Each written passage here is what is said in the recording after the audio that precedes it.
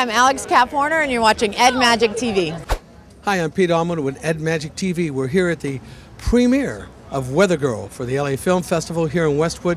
Going to talk to some great people, great talents. Check it out. It's simple to see it's Ed Magic TV, so the world can believe it's Ed Magic TV. It's simple to see it's Ed Magic TV, so the world can believe it's Ed Magic TV.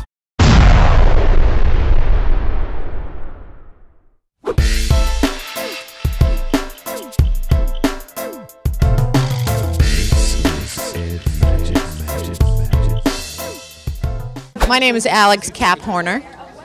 Well, Too many names. Really? What could I do? I got married and, you know. So tell us about your role in the movie.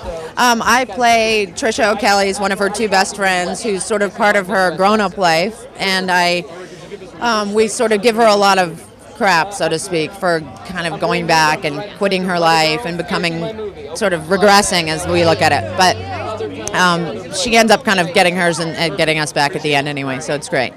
Finishing up, how's this escalated your career at this point? Well, Trisha and I worked together on The New Adventures of Old Christine on CBS, and so this was kind of a great thing. I mean, we'll see how it escalates. It's great. You know, it's the first time we've been in a movie and together, and that's really fun. So hopefully it'll lead to other things.